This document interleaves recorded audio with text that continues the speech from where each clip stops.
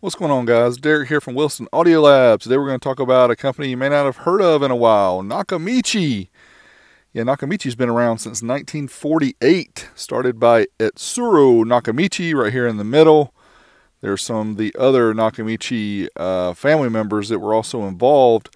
Nakamichi mainly was set up originally with tapes. They did reel-to-reel tapes. They did tape systems for the home, like cassette decks. They got real high end. In fact, the Nakamichi Dragon, which I'm going to show here, is still one of the most sought after home tape decks ever made because of the measurements. It's just extremely good quality.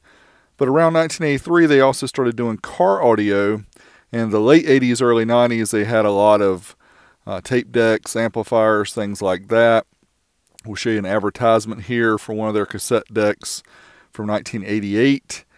They were very popular into the mid-90s or so. They had the head units also that were really set up as audiophile head units and audiophile equipment. They were what I like to call the Grey Poupon crowd. You know what I mean. Pardon me, would you have any Grey Poupon? But of course.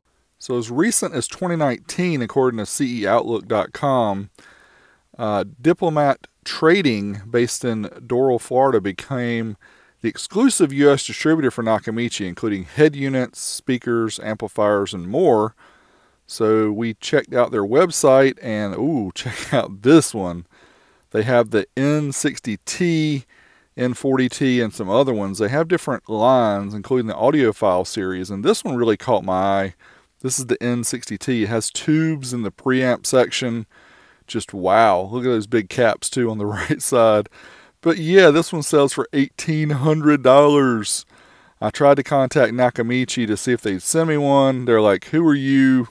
Here's the US distributor.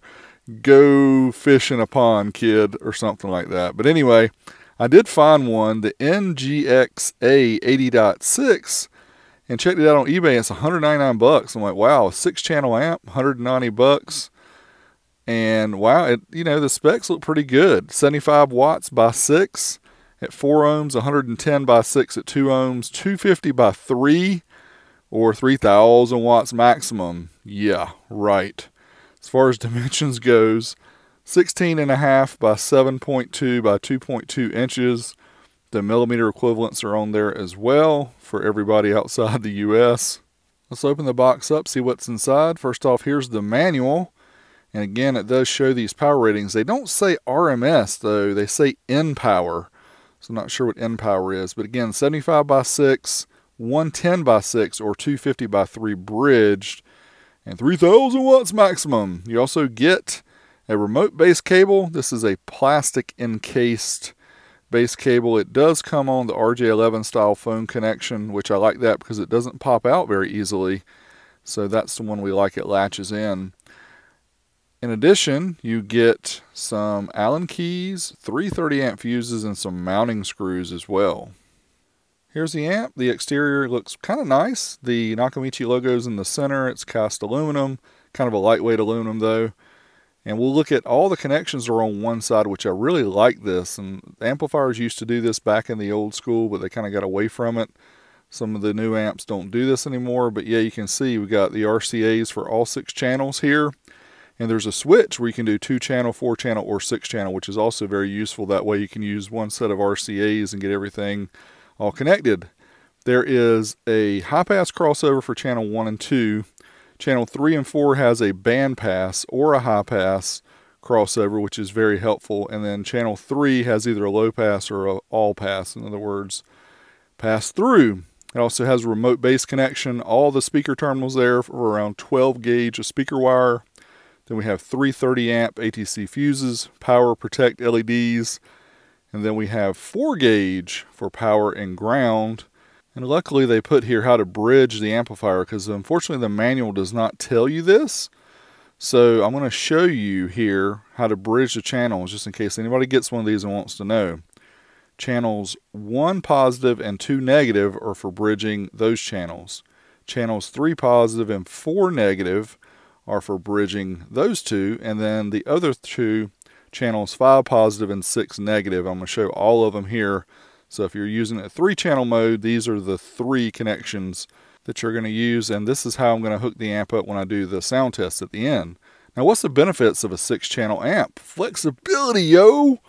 You can do a 3-way active setup with tweeters, mids, and woofers, all completely crossed over and all getting their own amplifier channel from an amp like this.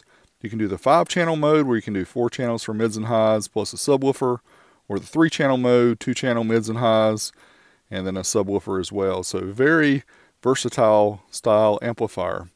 Now, we are going to show you the guts, and we've also got a new toy we're going to show you, a thermal camera. So we're going to show you the heat later in the video, so make sure you stick around for that after the dyno test.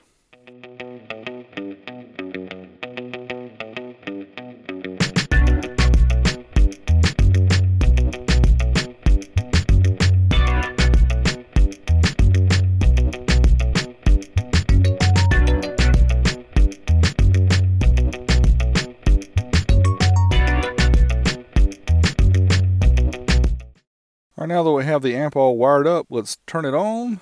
There you see the green power LED, and also on the top, there's a red logo that'll light up. So now we're going to fire up the good old SMD, Demore Engineering Amplifier Dyno, so we can do some RMS power output tests for you guys so you can know what the truth is. 4 ohms, the amp is rated 75 watts by 6 at 4 ohms. Let's try certified up to 1% THD. 58 watts. Yes, friends, a little shy of that end power rating of 75 watts by 6. Let's try uncertified up to clipping. Maybe we can get that 75 watts. Nope, we sure can't. We actually got a little bit less. That's just because our voltage dropped a little more. Around 57 watts per channel. Again, this is times 6. Dynamic power. Still can't get that 75 watts. 65 watts or so per channel at 14.34 volts, so not quite there. Now let's check the efficiency. Again, this is a class AB amplifier, 47.6%. We're not expecting very high efficiency numbers, and we're not going to get them.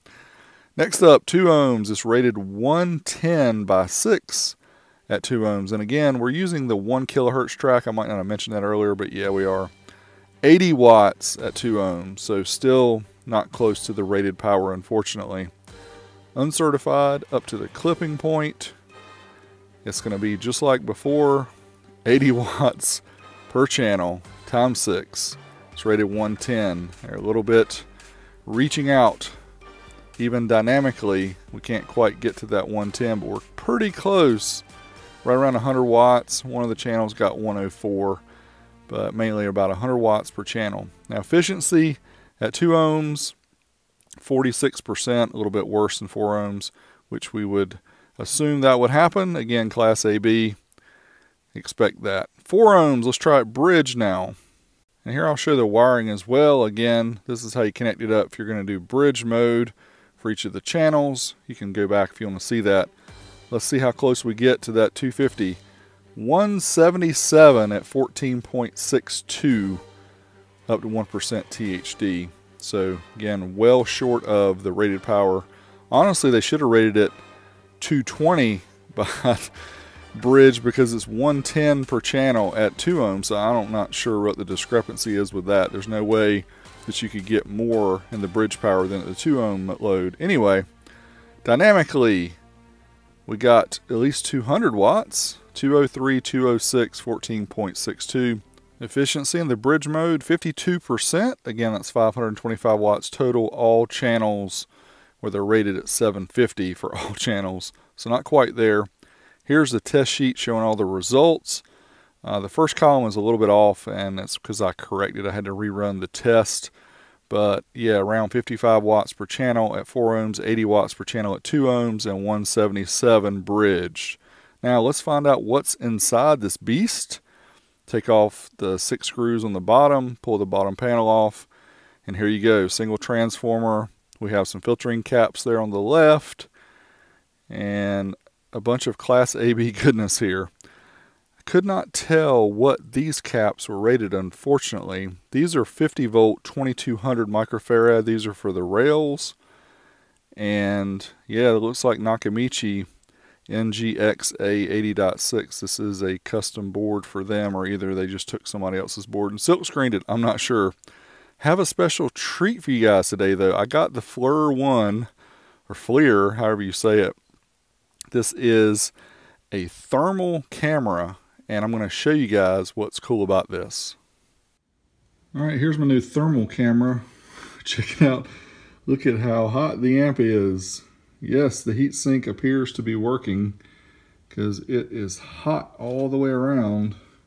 You can see other parts of my lab which are not hot.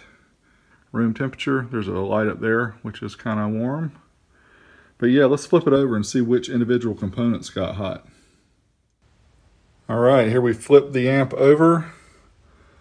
Wow, you can see there's definitely some heat in these components here. Right in the middle of the board. Look at that. Look how hot those caps are. Those aren't caps. Those are resistors. But yeah, that's very interesting. I'm going to try to use both cameras here so you guys can see what I'm seeing. Transformer doesn't seem to be that hot.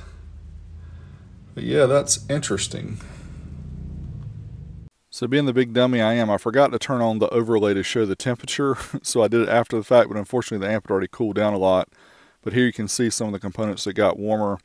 And those actually were the caps that were really hot. So that's very interesting. Next time I do one of these, I'll make sure that I get it when the amp is freshly warm, like here, 126 degrees Fahrenheit. So next up, we're going to try it out with some speakers. See if it bumps. What do you think? Let's find out. Fire it up, Big D. All right, let's try the Nakamichi 6-channel. Let's try a Maser Laser.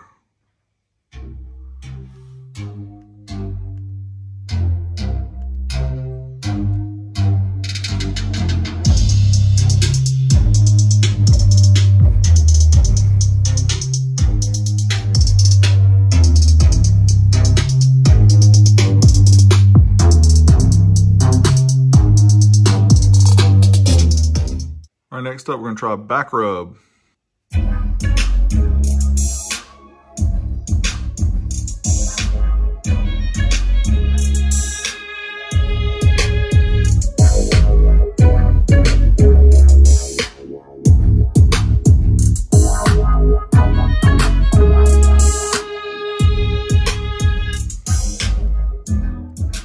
Dark Zephyr.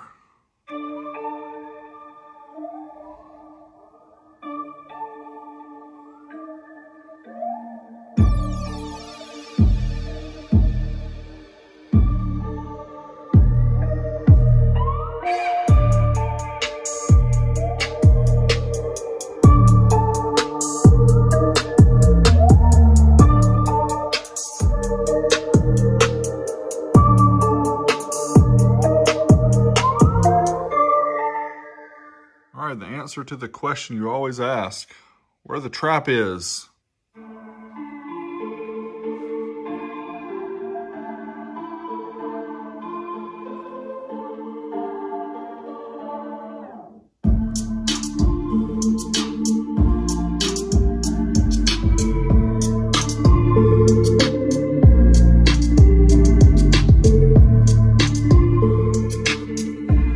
Let's crank out the bass.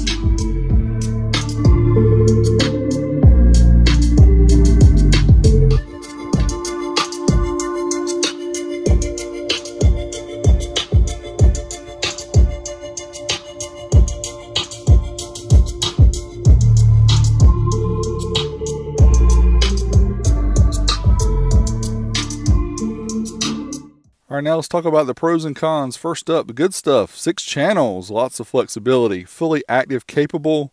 All the connections are on one side. It does come with a bass remote. Even though it's a plastic encased bass remote, it's still a bass remote. 4-gauge power and ground, and for the price. Getting a pretty good bargain here, my friends. Could be better, could be more power, could be more accurately rated. The angled power and ground I do not like. The efficiency is bad, but it is a Class AB amp, so you should expect that. No Tiffany RCAs, just the standard RCAs. Again, this is a cheap amp. You cannot complain for the money. 200 bucks. So I really like this amp for what it is. Sounded good. I know you guys really can't probably tell. That's not a very good sound quality because by the time YouTube crushes it and everything with the compression, you can't really tell, but it did sound good on the bench. A little bit weak on the subwoofer side. It needs a little bit more power on the sub side. But anyway, thanks as always, you guys, for watching, supporting, commenting, liking. Until next time, Big D, I'm out of here.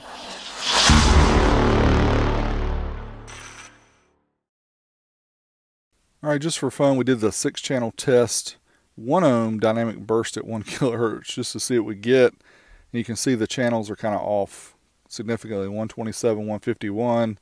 I would not run a class AB amplifier at 1 ohm unless it's rated for that. Next time, I promise I'll do the temperature overlay so we can see with the thermal what the temperature is for these different components. My bad. You big dummy.